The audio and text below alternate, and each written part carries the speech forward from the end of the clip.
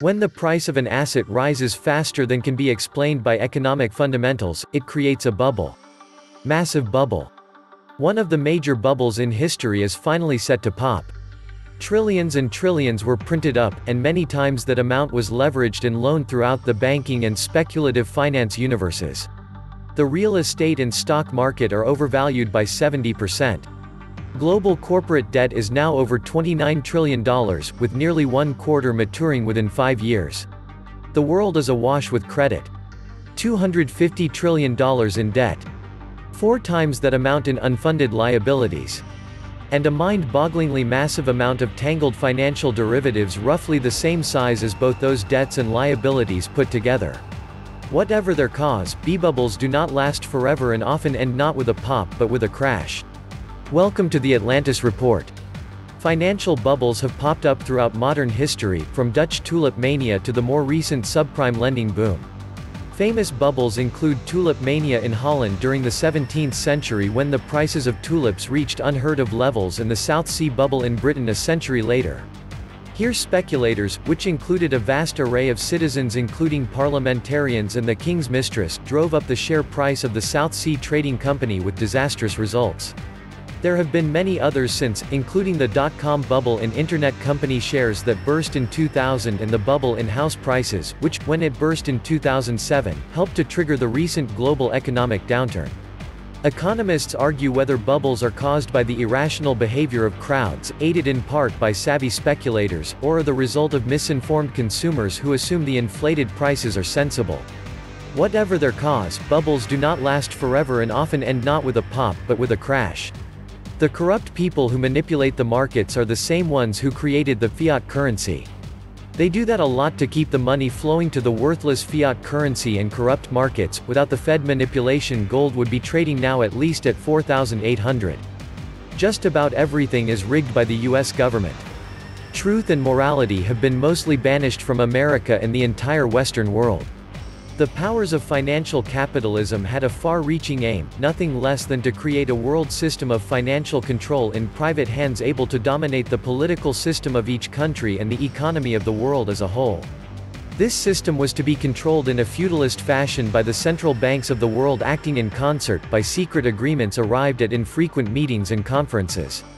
Those following financial events are with active money in the game see rising fear, but for the masses, the middle class, with little interest in stock, bond or gold prices, anger will focus their point of view. The anger from declining opportunity that will eventually turn to rage as financial foundations crumble. The immediate future therefore might be about to change radically for those holding assets and living off the central banking system, but for the rest of the voting population nothing much will change for years, except perhaps the rate of change itself. The same lack of opportunity will prevail or worsen, salaries will continue to stagnate or decline, worthwhile jobs will become fewer and housing prices will drop but still be out of reach. Food and retail choices in general will become more difficult.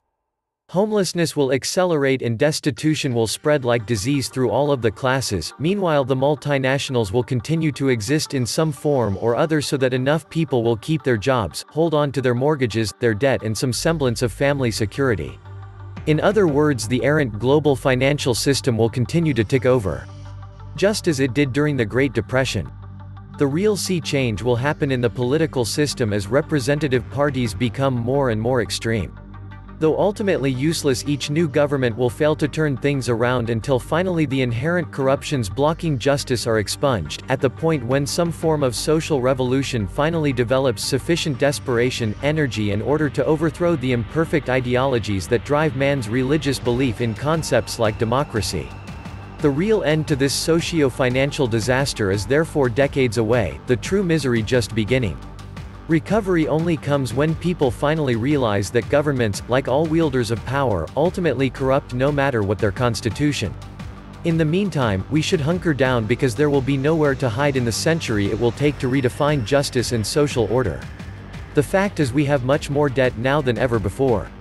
If we have a robust financial disruption, default will rise in importance and move front and center. In the last decade, debt has soared across the globe. Of great concern should be the growth in non-recourse loans as well as unsecured personal loans. These are particularly dangerous. Many investors have become seduced into thinking the backing of government adds tremendous validity to both the explicit and implied warranty that come with government-backed instruments. History, however, has shown public debt can also be mishandled, with creditors not getting paid or being paid with a less valuable currency eroded by inflation. The world has never had as much debt as it has right now, nearly $250 trillion. Aaron Korloff of the Wall Street Journal wrote earlier this year, "The world's combined debts held by governments, consumers and businesses has risen to more than 300% of global gross domestic product." The paper explained there's nothing magical about that number, but it was notably higher than the level in 2007 before the financial crisis began, when it was about 260%.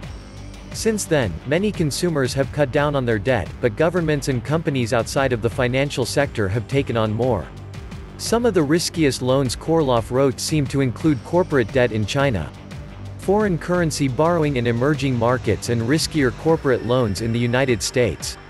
If everyone were able to repay all debts, which is impossible because of interest charges, then the US dollar would cease to exist, because it is only an IOU from the Fed that we pass around among ourselves as though it has value. Even though what is owed to us by the Federal Reserve is not specified, regardless of how many zeros are printed on those green pieces of worthless paper that we stupidly view as money. The global financial debt bomb has reached $188 trillion, according to the International Monetary Fund. The IMF has put out a statement saying that debt is threatening global economic stability. In countries with advanced economies, public debt is at levels not seen since World War II. While emerging markets' public debt is at levels not observed since the 1980s. In the United States, the public debt is at $23 trillion. Why is the debt so high everywhere? Free money seems ironic. But the worse economies get, the more central banks reduce interest rates, the more they lower interest rates, the more we borrow, the more big companies borrow.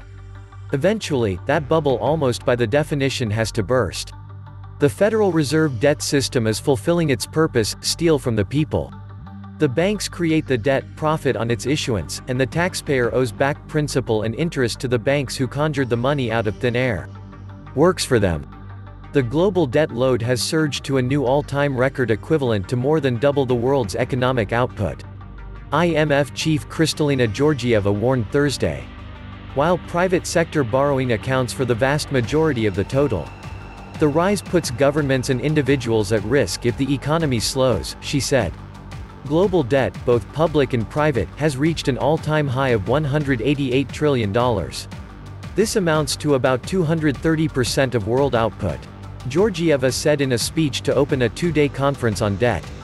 The total land surface area of Earth is about 57,308,738 square miles, of which about 33% is desert, and about 24% is mountainous. Subtracting this uninhabitable 57%, 32,665,981 square miles, from the total land area leaves 24,642,757 square miles, or 15.77 billion acres of habitable land. That's about $12,000 of debt owed for each habitable acre of land. The planet Earth does not have the collateral to borrow any more money, hence the effort to colonize Mars. Apparently, there are different levels of greed. We have now entered the provenance of ludicrous greed. If everyone were able to repay all debts, which is impossible because of interest charges, then the US dollar would cease to exist, because it is only an IOU from the Fed that we pass around among ourselves as though it has value. Even though what is owed to us by the Federal Reserve is not specified, regardless of how many zeros are printed on those green pieces of worthless paper that we stupidly view as money. Currency backed by debt. Should have known our money was going to become worthless when the penny stopped being made of copper. The Fed's coin and paper money are a ripoff to steal our valuables, and the banks succeeded. That's why they own everything now. It's going to end badly when they stop buying the government bonds. Hello, big crash and burn. The funny thing about it is the Fed will have to buy them all. The Fed will buy them all and hold them the off-balance sheet. No more mark-to-market, so all fantasy economics. In the last decade, debt has soared across the globe. Of great concern should be the growth in non-recourse loans as well as unsecured personal loans. These are particularly dangerous. Many investors have become seduced into thinking the backing of government adds tremendous validity to both the explicit and implied warranty that come with government-backed instruments. History, however, has shown public debt can also be mishandled, with creditors not getting paid or being paid with a less valuable currency eroded by inflation. Yes, even government bondholders will suffer. Bubbles are crowd psychology states based on a stampede mentality, and it is difficult to determine what will cause a stampede or when. Stampedes will occur for no real apparent or credible cause. The exertion of energy that the money is supposed to represent doesn't exist. Since the monetary value has been watered down so much, the money doesn't exist, so the work that the money represents doesn't actually exist. When people wake up to this fact, the whole thing is going to collapse. The money, or the work that the money represents, doesn't exist.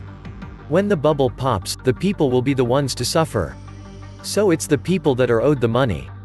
The people are always at the bottom of the food chain. It is an imagery construct set up to screw the people, just like so many other things accepted as usual. Just remember, if something doesn't have value in and of itself, it doesn't have any value. The dollar's value is solely based upon the value people assign to it. The human being has value because the human can exert energy to produce something. Bubbles generally end this way, with everyone just giving up on self-control and grabbing for one last piece of easy money. Currently, enough new money must be injected daily really to keep the economy from locking up, and central banks are in a position to do this indefinitely, though if the frail humans who are in authority will comply or not is also unknown. The debt bubble will pop when the number size limit of a computer's memory is reached. Floating point numbers can literally be astronomical in size. Politicians are drooling over the idea of taxing manufacturing robots now. They never sleep while generating revenues and don't need welfare when they lose their jobs. Nothing good ever came from the marketing, buying, or selling of debt, and nothing good ever will. When a bankster, government, or corporate entity sells or buys debt, it's called trading. If you or I try to sell or buy debt privately, it's called racketeering. The collateralization of debt is going to be the final coffin nail when this completely fucked system buries itself once and for all. The million-dollar question is, where will the black swan come out to get the party started? Buckle up folks, because it might get a tad bumpy. Huge jobs beat, to be followed by huge revision downward next month. Ends with Armageddon. This was the Atlantis Report. Please like, share, and subscribe. Thank you.